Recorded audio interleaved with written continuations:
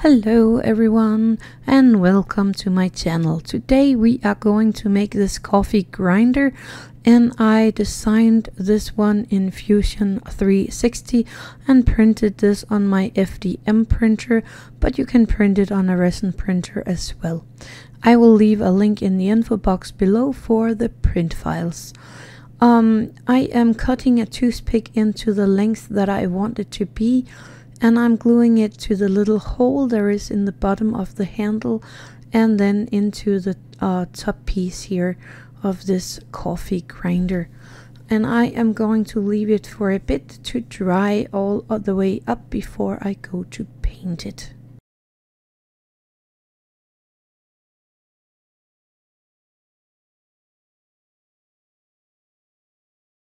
Oh, and I want to put the lid here on this little part here first before I paint it, because that makes it so much easier. So I'm just putting a tiny bit of glue on there and trying to place this together so that it is perfectly centered. And now I'm just leaving it to dry before I can paint it.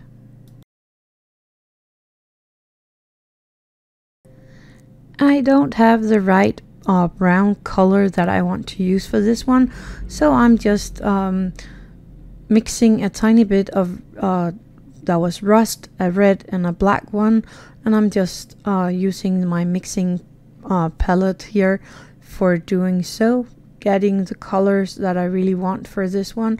And then I'm just going to color all parts of this little thingy. You might have to paint it twice. I did make a little repair on the little drawer here, because I thought that the 3D printed front of it was not that nice, so I placed a tiny bit of a piece of a paper on there, but I will show you that in a second. I just used some normal wood glue here on a tiny piece of paper. I smeared that all over, and then I just popped the front of the little drawer into the glue here, and I let that sit for a few minutes, and then I just cut off the excess paper.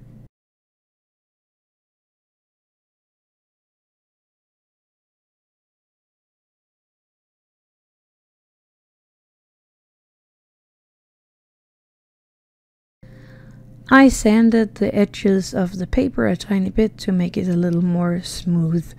And then of course I painted this little drawer again. I wanted to make some coffee beans, and for that I stole a few of my husband's just to see how they look and how big they are. So these are quite tiny when you make them in 1 to 12. I wrote out this snake of brown clay.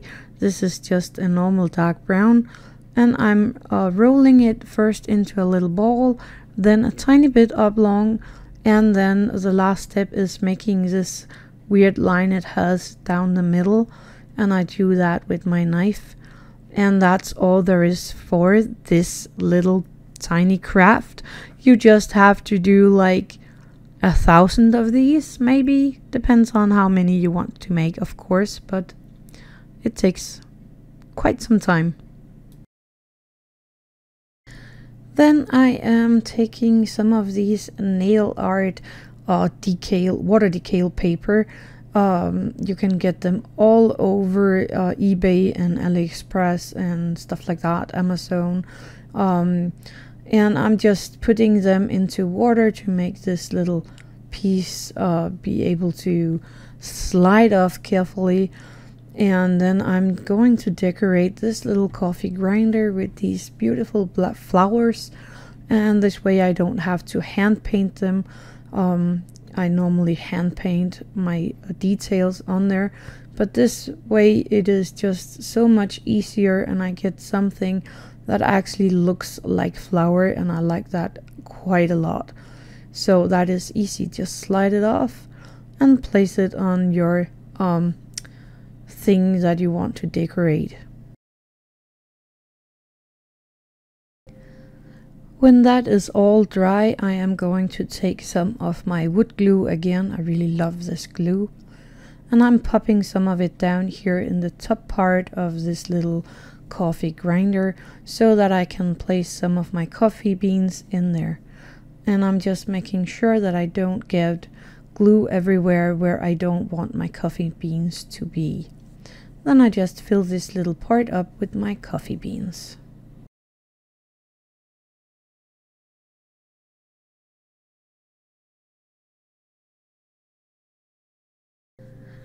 I have some coffee grounds that I have dried up in my stove or oven, and I'm just putting a tiny bit of glue into the drawer that we have made, and I'm gonna glue some of this coffee grounds in there so that it looks like this little coffee grinder has been working today. And then I'm just placing everything together and we are done.